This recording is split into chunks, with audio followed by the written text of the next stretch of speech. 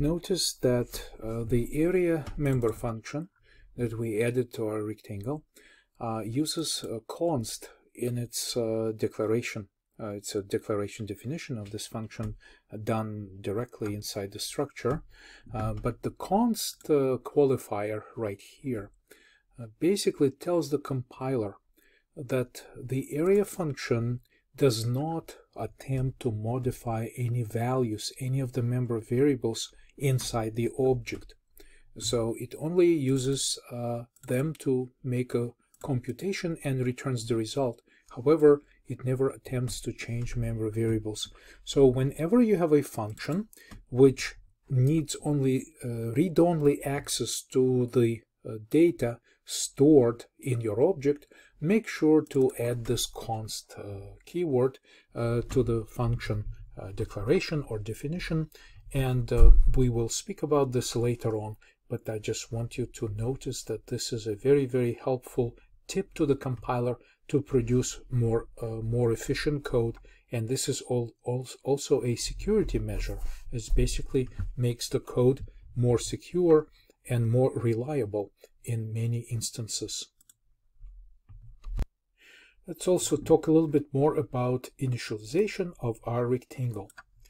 So here we have some examples of, this is just a demonstration of the functions that we already discussed in our quick demo right here. So let's go over to the initialization. So this is what we've used so far, this set of braces. And C++ would also allow to use an equal sign, an assignment like this, when you try to build a program. So it's just a matter of style. If you like it, you can use it. It's okay.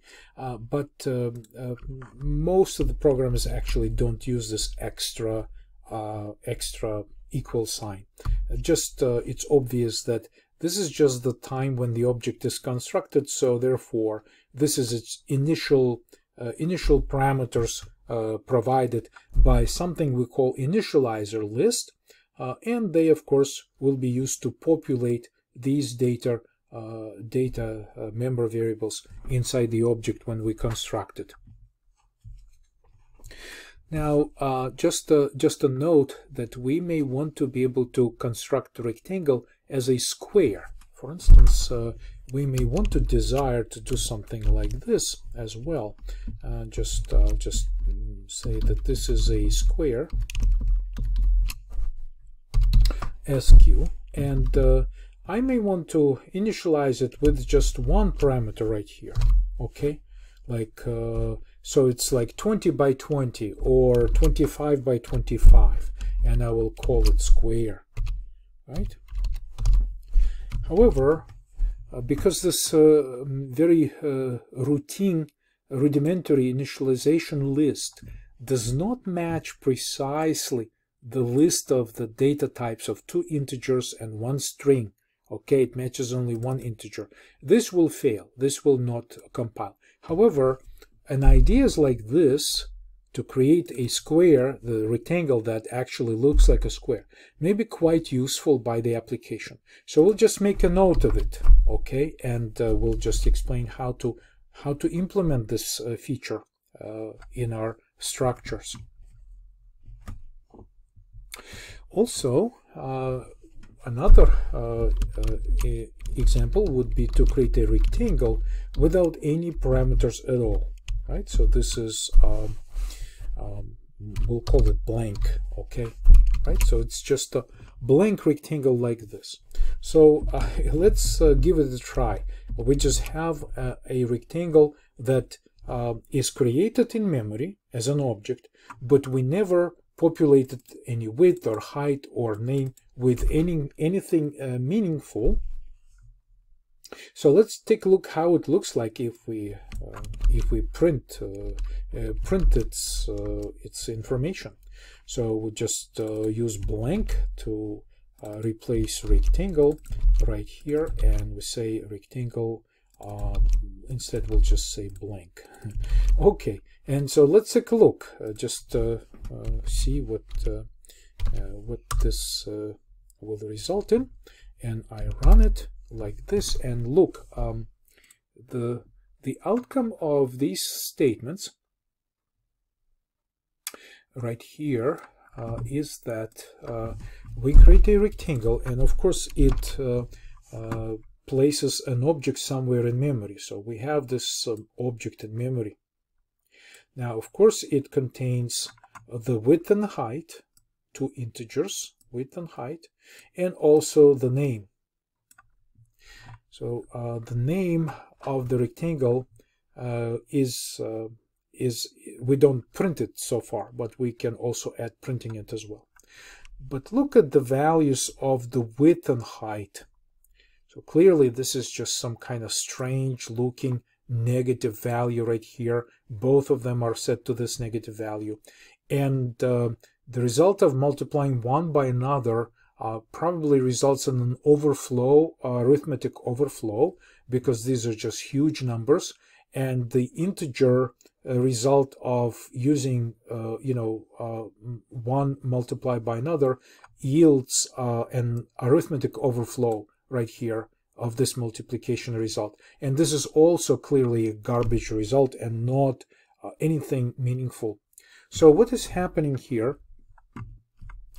C++ does not automatically require objects to provide some kind of meaningful values to begin with.